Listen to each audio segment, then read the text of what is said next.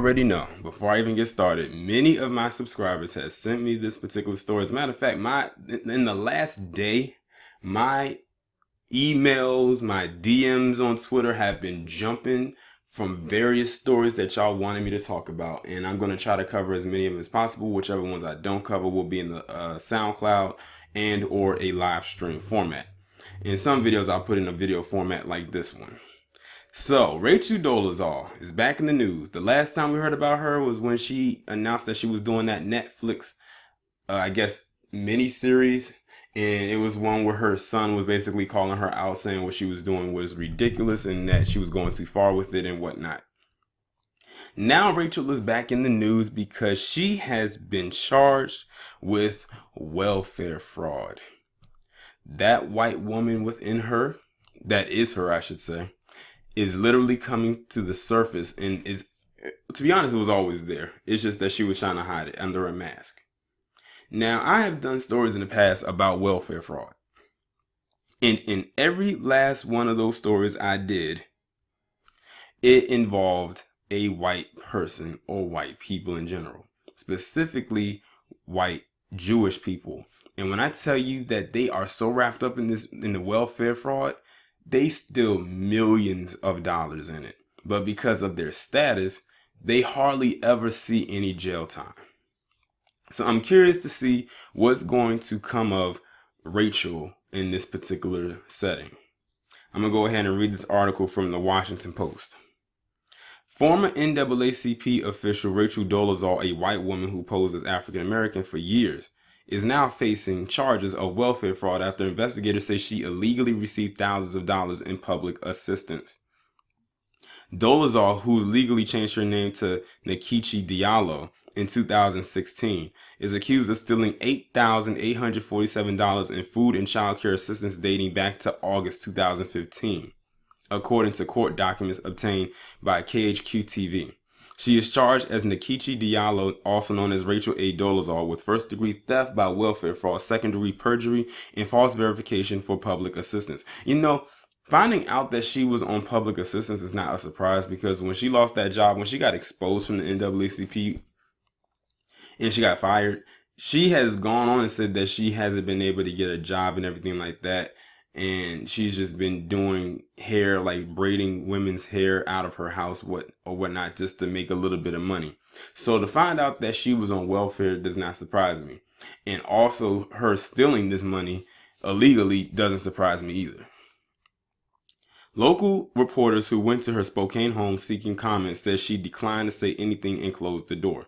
The investigation into Dolezal began in March of last year when an investigator from the Washington Department of Social and Health Services learned she had written a book that had been published. The investigator did further research into the book's publisher and discovered a typical contract would include payments of $10,000 to $20,000 as advances against her later royalties. At this time, Dolezal has been reporting a monthly income of less than $500, which came from child support payments. She resigned from the NAACP in June 2015 when her parents revealed that she was actually white, and claimed that since then she had been unemployed and unable to find work. When asked how she was paying her living expenses, she was quoted in the document saying barely, with help from friends and gifts. But a review of Dolezal's self-employment records, which include bank statements, revealed a less dire situation. In total, between August 2015 and September 2017, Dolezal's bank statements show she had deposited nearly $84,000. Investigators believe the money came from her book, speaking engagements, and selling art, soaps, and handmade dolls. In 2017, Dolezal reported a change of circumstance, citing a one-time job for speaking and voiceover she did in October that earned her $20,000. Documents show Dolezal was made aware that she would be criminally prosecuted if she willfully made a false statement or failed to report things. Dolezal was called in for an interview with an investigator in April, during which she was informed that the investigation was about her discrepancies in reporting. Dolezal responded that she had fully disclosed her information and asked what discrepancies the investigator said.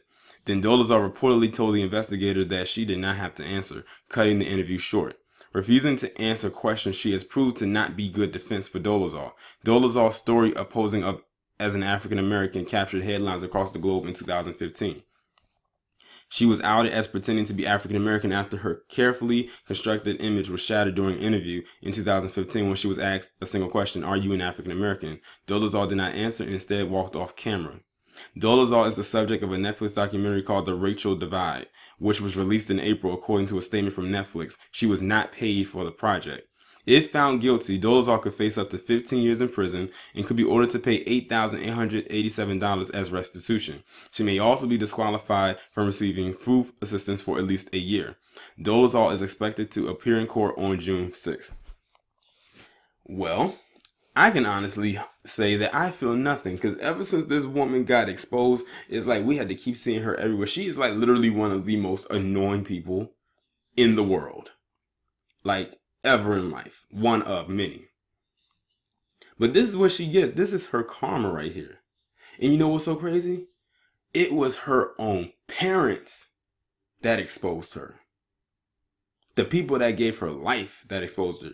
Not an enemy of hers. Not a scorned lover or an ex-best friend or a family member that's probably, a family member did. But you know what I mean. As far as like a child or something like that. It was the people that brought her into this world that exposed her. That's how that interview was able to ask her that question. Because apparently she was unaware that her parents had been speaking to reporters. And when that reporter had got a hold of her and asked her that single question, that was it. That was the nail in the coffin. And that's how the world got exposed to Rachel Dolezal, and that's how her lie got exposed to the world. But the fact, like I said, that she committed welfare fraud does not surprise me in the least bit. But it's what she gets, and it's what she deserves. Y'all let me know what you think down in the comments. Like, share, subscribe. I'll talk to you in the next one.